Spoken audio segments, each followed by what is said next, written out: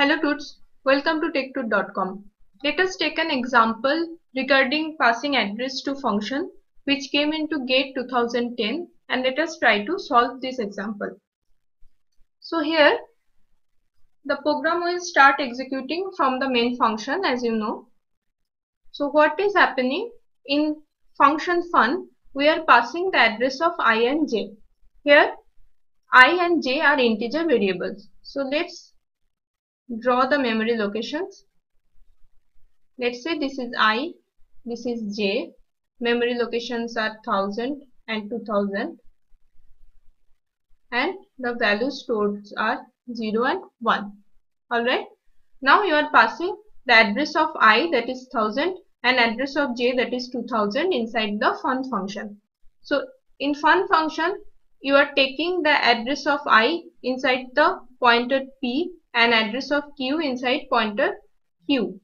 So here it is pointer p, pointer q. It is storing the address of I, it is storing the address of j. Alright. So p is pointing to I, q is pointing to j.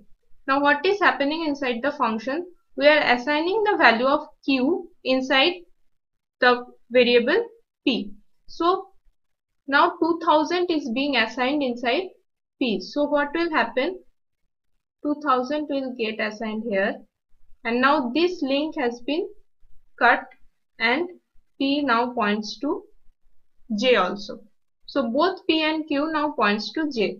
Now what we are doing, we are writing value of p equal to 2. That means the value of j will be changed and it will become 2, right? So now come back to the main function. After the calling of fun function, you are printing the value of I and j. The question asked was what will be the output of this program. So you can see that value of I is still 0 and value of j has been changed to 2. So the output of the program will be 0, 2. So I guess the example is clear to you. If you have any doubt, you can ask in our doubt section.